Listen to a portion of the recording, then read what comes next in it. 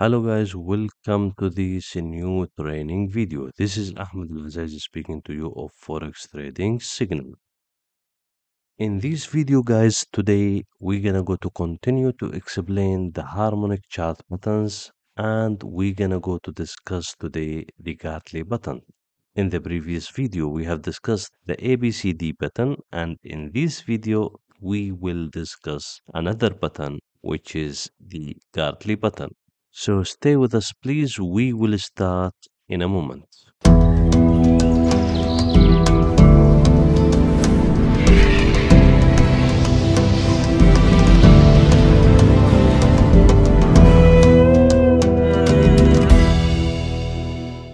Alright, welcome back to this video. So what does the harmonic chart button means? We have already spoken about that in the previous video. So just to recap guys, we have spoken about the person who has found and developed those buttons, the harmonic buttons, and he is Mr. Gartley, and that buttons were based on the Fibonacci extensions and retracement. So in the previous video, we have explained about the ABCD button and we have taken the bearish and the bullish buttons. So in this video today, we're gonna go to discuss and explain the Gartley button, which is almost similar to the ABCD in the concept and the movement. However, in this time, we're gonna go to see that the shape will be either W or the letter M. So this is the button, guys. This is the bullish button. So that means when I have the letter M shape, that means that is the bullish button. So after forming the point D, we're gonna go to have an entry from here. Then we are expecting the price to go up. Then this is the bearish button, which is similar to the letter W. And it's a bearish one. That means when we form or complete the point D, then we are expecting the price to go down. So that is our entry and the price will go down.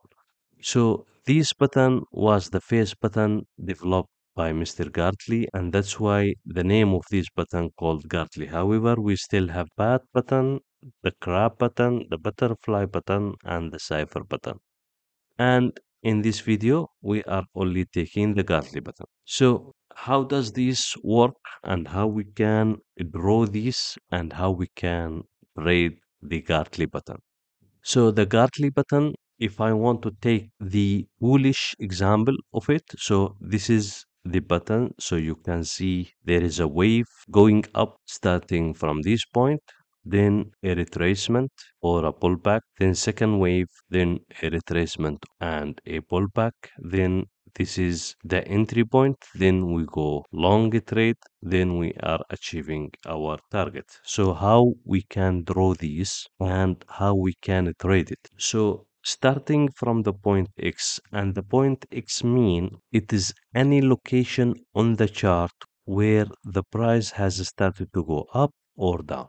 If you remove this wave from here and you just look into the chart or the button starting from this point, you will see that here there is A, B, C, D, and this is what we have explained last time during our explanation about the ABCD button. However, in addition to that, we are adding the point X, and that point should be any point on the chart. So point X, it's the starting point, and you can see that the price is moving up. Now I have reached an area which is forming a resistance, and now we said that the resistance area is an area of the price where the price has reached the maximum or the highest level and could not break above it and formed for me a triangular head.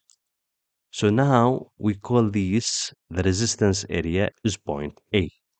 Now from X to A, we don't have any condition, we don't have anything related to that wave, so it can be any amount, it can be any distance. So however now there is point B here. From A to B we got a condition, and that condition based on the Fibonacci retracement. So if I measure from point X to A and I put the 100% on the point X and the 0% on the point A, then this A to B formation has to fall in between 61 retracement and the 78.6 retracement. So this wave from A to B has to cross the 61% and should not cross 78.6%. So in other meaning, this has to be in between these two levels. So that's why we have added the point X. So the point X is added, and the purpose for the point X is to take it as a measurement point for the point A and B, because we want to measure from X to A to come up with the A to B wave or retracement. So this is now Fibonacci retracement from point A down, and this has to cross the 61% and should not cross the 78%. Now we have another point which is having another condition, and that is the point B to C. When I measure the area from A to B, when I measure this wave, it has to be the retracement of that wave. And this can be measured by putting the Fibonacci retracement level 100% on the point A and the Fibonacci retracement level 0% at the point B. So I am measuring this wave and I am measuring the B to C retracement out of this wave. So this wave has to be within 38.2%, has to cross it up and should not exceed the 88.6%. So if I put my Fibonacci on the point A and B, and I measure this retracement here, this should be within 38.2% and should not cross 88.6%. So we call this the point B and C, and this is how it is we're forming. Now, the last one will be the point D, and the point D will be measured by again measuring the wave X to A. And when we add a Fibonacci level, the 0% at the point A and the 100% at the point X, we should have the point D formed on the 78.6. The moment I hit 78.6 retracement, that is our entry point here. And we can still continue to make entry until we reach 100% from the X to A.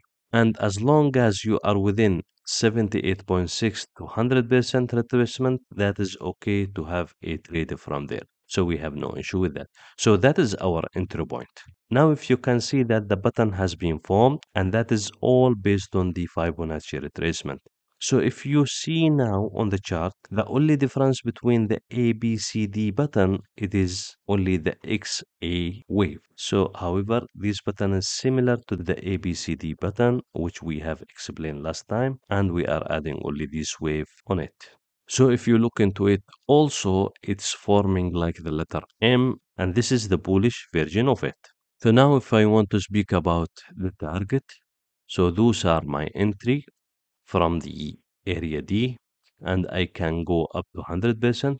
Then after that, my target take a profit number one will be at this level at resistance area B. Take a profit number two will be at resistance area C, and take a profit number three will be at resistance area point A. So this is my target level, and this is my bullish virgin button. So similarly, guys, you can apply these on the bearish button.